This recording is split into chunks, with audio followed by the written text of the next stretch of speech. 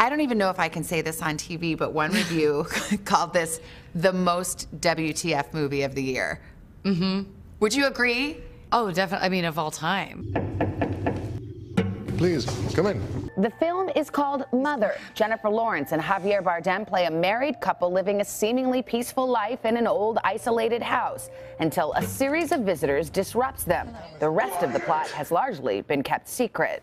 In a way, you need a key or a Rosetta Stone or a decoder ring, because it is kind of a puzzle. You can just Google any of my interviews, and I've spilled the allegory in almost all of them. Your character is named Mother, and people say that that is meant to represent Mother Nature. And I don't want to give a plot line away, but it does not end well for Mother.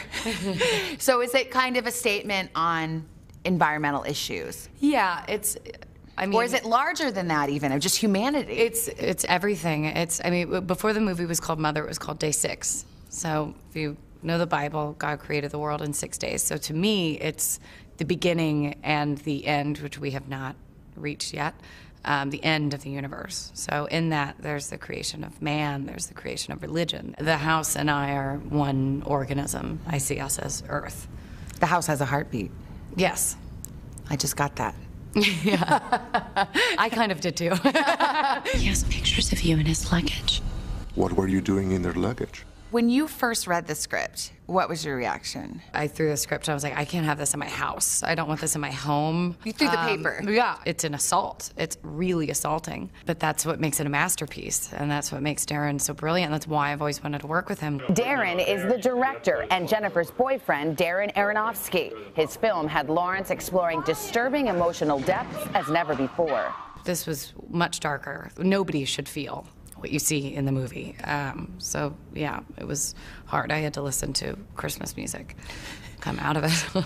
I also heard you watch the Kardashians. I did. I had a Kardashian tent. I didn't actually end up using the Kardashian. I surpassed the Kardashians. You needed more than the Kardashians. Yeah. I ended up just going straight to the medic tent. But yeah, I had it. Kim, I need you. Yeah.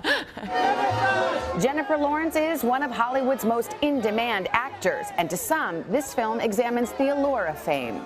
A lot of people have said that. That wasn't the intention. The intention was the insatiable need of humanity, but I think that does go hand in hand with fame. Fame shines a huge light on that part of people, that we feel so entitled to everything. You know, like when I'm getting photographed, just like walking to Starbucks, I'm like, why do you feel entitled to this? And what's the flip side of that? I mean, to be the subject of it. I'm just angry. But I mean, honestly, like, what is that?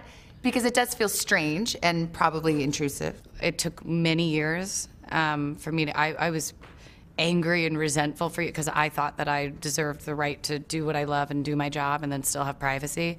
And then after a few years, you're like, but that's not the way it is. It's just not. But it's important to just keep a separation and know that the people who are screaming outside of a premiere, they're screaming because of a job and because of a character. You know, I don't go home and like, oh my God, did you hear that? How much they love me? So I don't put any stock in it.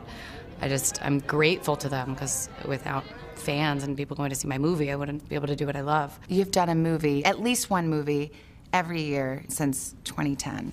Do you think about taking a break? Do you keep up the pace? I'm taking one. I don't have anything set for 2 years. Wait, what are you gonna do? I don't know. Hello, sweatpants. Yeah. I don't know. Start making pots.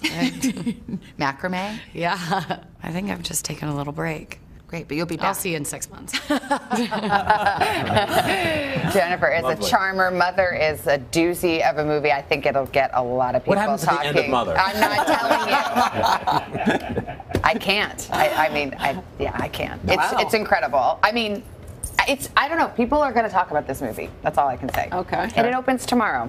Hello, Today fans. Thanks for checking out our YouTube channel. Subscribe by clicking that button down there and click on any of the videos over here to watch the latest interviews, show highlights, and digital exclusives.